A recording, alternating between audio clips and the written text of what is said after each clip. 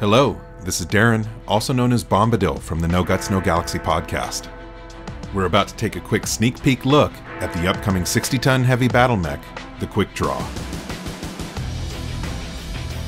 First produced in 2779, the Quickdraw was assigned to only a few mech regiments before the start of the Succession Wars in 2786. Since that time, however, it has gradually earned the respect of Mechwarriors and its place as a workhorse in the military of every great house. Originally built as a competitor to other long-range support battle mechs, the Quickdraw's excellent mobility has allowed it to become a powerful close-range combat mech as well. There are currently 3 variants of the Quickdraw chassis available: the original 4G, the 4H, and the 5K. All 3 variants have energy and missile hardpoints, as well as jump jets for extra maneuverability. The QKD 4G has 4 energy and 2 missile hardpoints and comes stock with 4 medium lasers, an SRM-4, an LRM-10, 5 out of 7 possible jump jets, and can travel at a top speed of 81 km per hour. Sacrificing 2 jump jet hardpoints for an additional missile hardpoint, the QKD 4H has 4 energy and 3 missile hardpoints, and comes stock with 4 medium lasers, an SRM-4, an LRM-10, 5 out of 5 jump jets, and can travel at a top speed of 81 kph.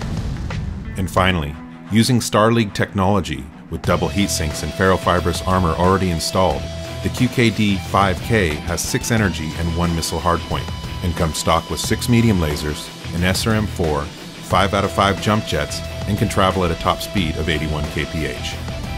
Although not as heavily armored as other mechs in its weight class, with its variety of energy and missile weapon-based loadouts, the ability to equip powerful long and short-range weapons, as well as its high speed and maneuverability with jump jets, the Quickdraw promises to be a formidable addition to the battlefield.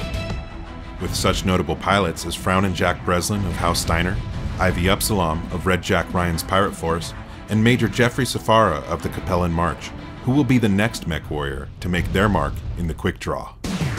This concludes a sneak peek of the Quickdraw battle mech. Be sure to check out our other tutorials, and on behalf of the No Guts, No Galaxy podcast and myself, until next time, Mechwarriors.